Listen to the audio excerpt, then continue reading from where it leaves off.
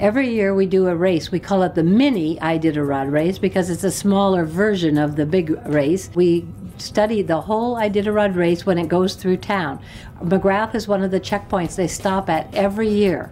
And so we get to see the checkpoint, we get to see the checkers checking the dogs, we get to see the vets with the dogs, we get to watch the drop dogs, we see them run through town, so we see the whole process of the race.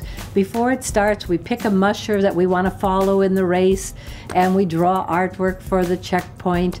And so then, after it goes through town, we do a simulation of the real thing. So we have real dog sleds and real dogs, and the gear we make ourselves. So we make all the mandatory gear that the real mushers have to take, we take that and we make it.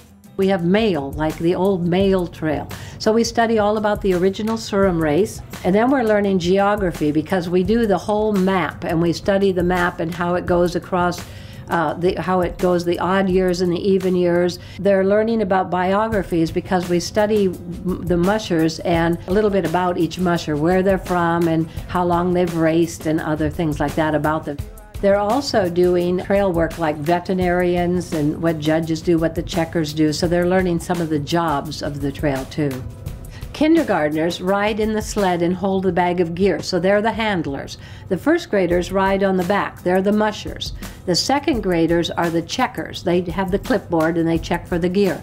Third graders are the vets, and they're the ones that make sure the dogs have water and check for the heartbeat, the stethoscope.